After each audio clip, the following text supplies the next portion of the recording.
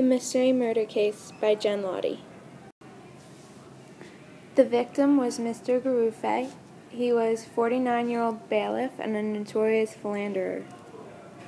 The suspects, a friend of Garuf, described seeing him at the bar with an ugly balding fellow called Mitchell Award 2 days before the murder. Also present was Award's attractive young mistress, Gabrielle Bombard.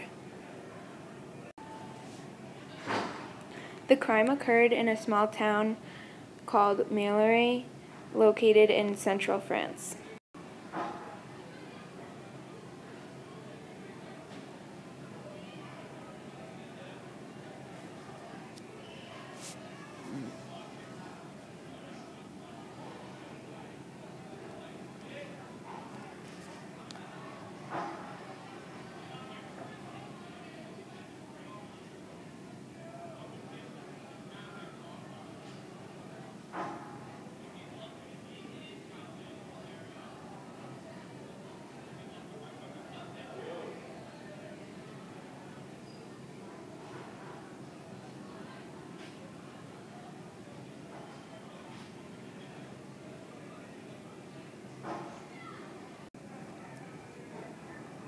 The conclusion was that on May 19, 1890, Award was captured in Havana, Cuba, and extricated from France.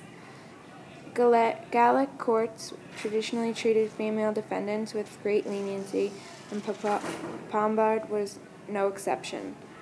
Bombard received 20 years in jail, and Award lost his head at the guillotine.